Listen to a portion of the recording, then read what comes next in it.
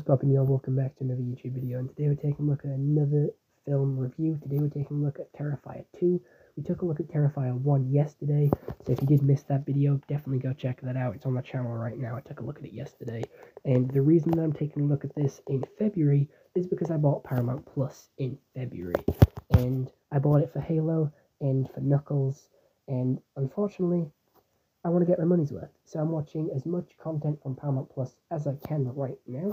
So that includes a lot of horror movies, so do be expecting a lot of horror movie reviews. I know it's not October, but you can be spooked all year round. It doesn't have to be October to be spooky season or spooky month. So we're here with another horror movie, and let me tell you, this one is miles better than the first one. I watched them back to back, and this one is so much fucking better than the first one. But without further ado, we do have to check in with Google to see what they have to say about this movie. So, Terrifier 2. Resurrected by a sinister entity, Art the Clown returns to Miles Courtney, to terrorize a teenage girl and her younger brother on Halloween night. You know what? That's fair enough. And this actually gives you a lot more information than the movie itself.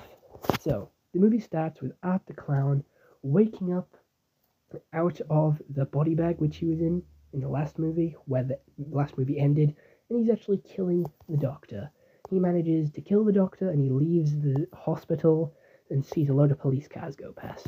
We then skip 1 or 9 years. The movie can't make up its mind. On the news channel, it says 9 years ago. However, each other character says it was 1 year ago that this dude was killed. So I'm not too sure. I'm not honestly sure what year this takes place, or how far after the original this was, but there is some form of time skip. We then go to a girl making her Halloween costume of this barbarian angel character, and her brother who is making a character costume of Art the Clown, who obviously killed 9 people, and the mother doesn't agree, the sister doesn't agree, but he wants to do it anyway. He then walks over to his sister, asking for super glue to fix his hat, and then he starts questioning about Art the Clown, saying, hey, you know you love Dad's art, I love Dad's art too, and we're both dressing up as some of his artwork, but do you think this guy will ever come back? Do you still think he's out there? Because his body was never found.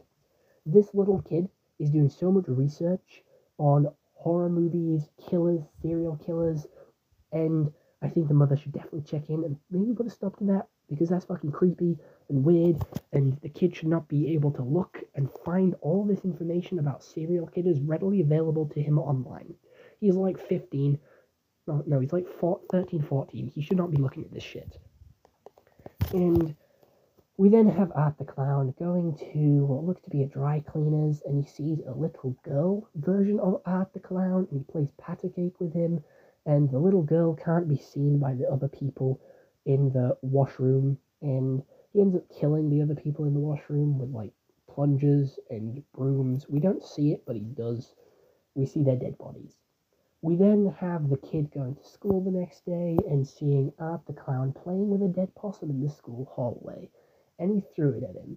The kid then gets expelled for obviously bringing a dead animal into school and destroying the hallway, which he didn't do, but his mum doesn't believe him. We then have the girl who had a nightmare about Art the Clown the night prior and had her room set alight on fire, and she had to go to Cosmic Halloween to buy some new wings. And Art the Clown was there, gave her a bag back, started tormenting her, and then killed the store owner. Then he goes over to her best friend's house and kills her best friend in the most awful way possible, stabbing her, cutting her back, pulling at her back, pulling at her face, cutting her eye in half. And yeah, he was eating her flesh, and by the time her mother got home, I don't know how she was still alive, but yeah, he killed the mother as well, basically emptied her skull, and put sweets inside and gave to children, because this is, again, Halloween night, so children were knocking on the door. The children just accepted it and didn't say a word about the head.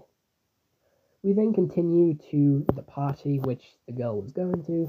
She dresses up as this half-naked barbarian lady, and we then get her other best friend, because they're in like a group of 3. She puts a little bit of drugs in her whiskey, a little bit of drugs in her shot to get her high, and to try and calm her down because she is mentally ill, so, drug her, make her happy.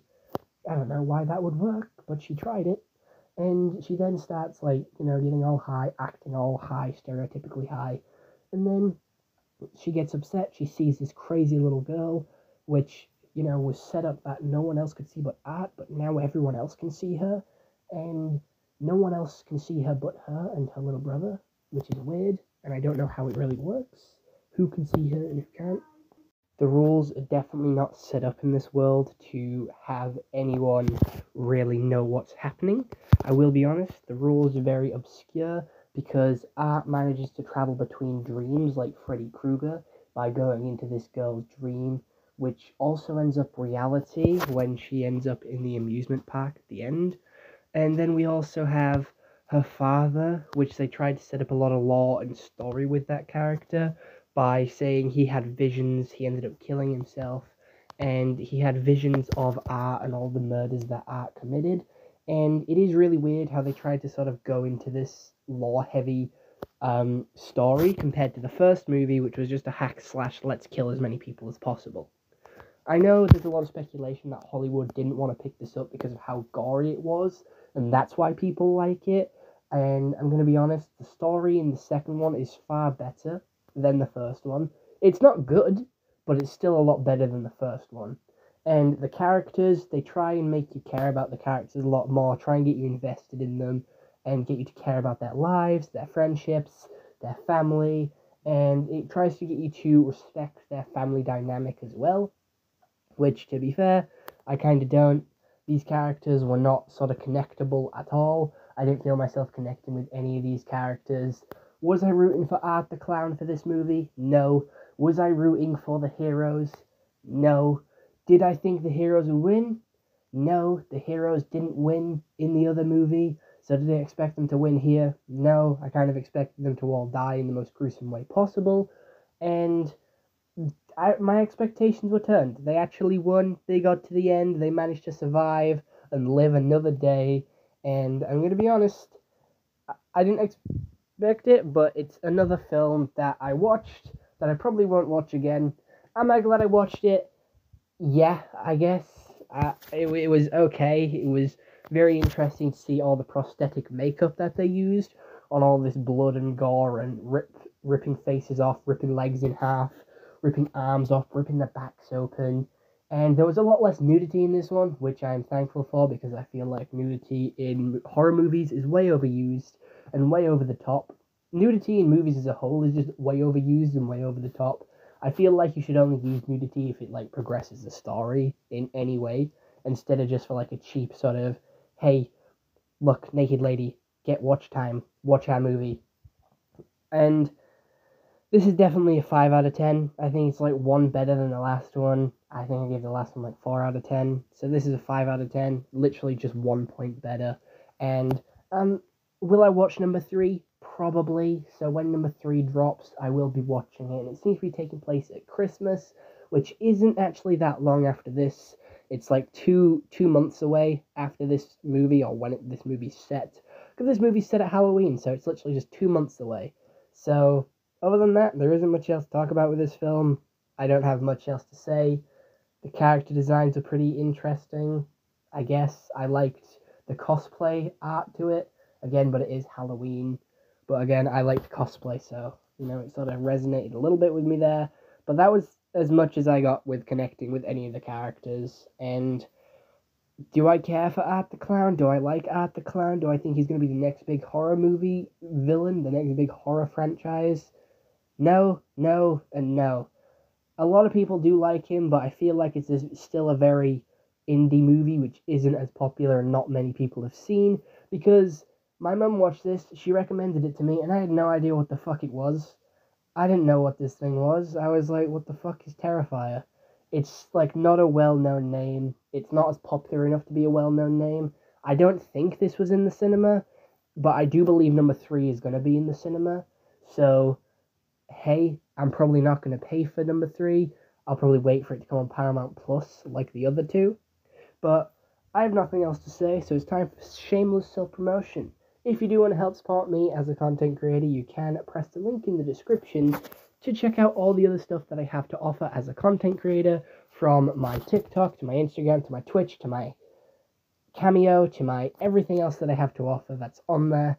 And then you can also go and check out the subscribe button, which is also down below. It really does help me out, and if you do want to be notified for when I do upload, if you are a fan of these videos, do press the bell as well, and you'll be notified every time I upload. I do have a pretty regular upload schedule. At 1 a.m. here in the UK, I upload my daily videos, and then as the news comes throughout the day, that's when I post that. So you get news drip-fed to you throughout the day, and then you also get your scheduled uploads at 1 a.m., ready for the new day, ready for when you wake up, or ready for when you go to sleep.